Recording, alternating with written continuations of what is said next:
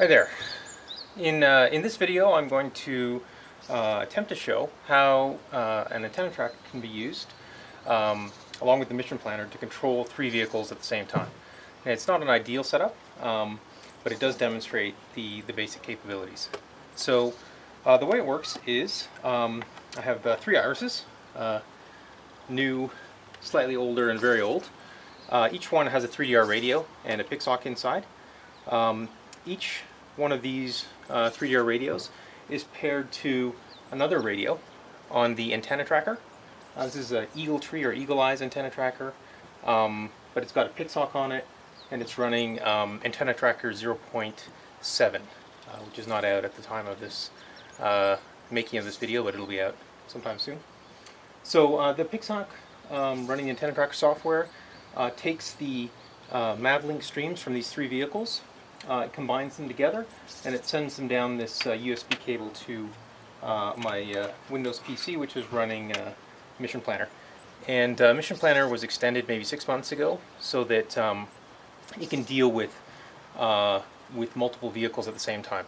So for each vehicle I had to go into its parameter list, and I had to change the sysid this mav so that it was a unique number. So this is 1, this is 2, this is 3, and I set the antenna tracker to be number 9. So with this setup, once I connect them all up, they each appear on the Mission Planner map, and I can use the Control X key to switch between them. In terms of RC controls, I just have the one transmitter, and then it's bound to a receiver on each vehicle. So the unfortunate way is, downside of this setup is that, of course, if I start changing the flight mode on this, it will affect all 3 vehicles. So if something goes wrong and I want to take control of a vehicle, I'll actually have to use the Mission Planner to say, change that vehicle to loiter mode, and then leave the other 2 vehicles in guided mode. And that way I can control just one vehicle. Anyway, so the way I'm going to do this test, I've loaded up, I'm going to put each one of the vehicles out on the grass there. I'm going to take off in guided mode for each one, and I'll just put them up into the air, and then I'll switch each one into auto. It should fly, each one of them has the same mission loaded, so it should fly those missions and come back home and land safely if all goes well. So we have our 3 vehicles lined up, and we can see them on the Mission Planner map here as well. The vehicles are actually all in a row, but they don't appear like that. I guess because their GPS position is not quite correct. In any case, we're going to go through and we're going to set. We are currently connected. If we press Control X, we can see that we're connected to the first one. So we're just going to set his mode to guided. We might as well go through and do that for the other 2 as well. So here's 2. We'll set his mode to guided. And then 3, set his mode to guided as well. Okay, so now we're going to go back to number 1 again. So he's in guided mode, we can see that. We're now going to arm him. So he's armed. Then we're going to take off to 2 meters. Off he goes. Now we're going to switch him into auto mode to start him on his way. So see him later. Off he goes. Now we're going to switch on to quad rotor number 2. We're going to, he's in guided mode, so we're going to arm him as well. So he is armed. We're going to then take off to 2 meters. Off he goes.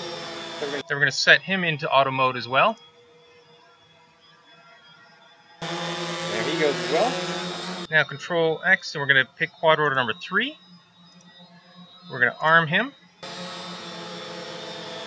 So he is armed. Now we're going to take off with him as well to 2 meters.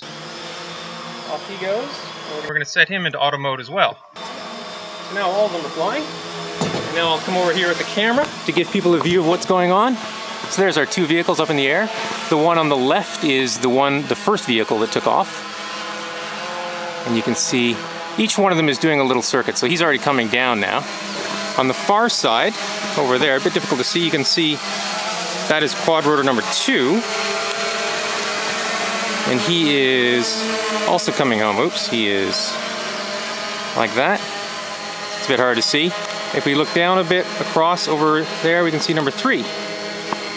So here is number 1 has successfully made it home. Here comes number 2. Descending, descending, a bit hard to see, I'm sure, because I can't see any trees. He has come home.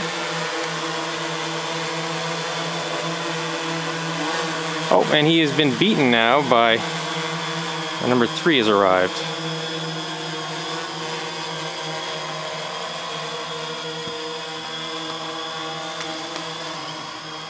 They've landed quite close together, but they're not touching.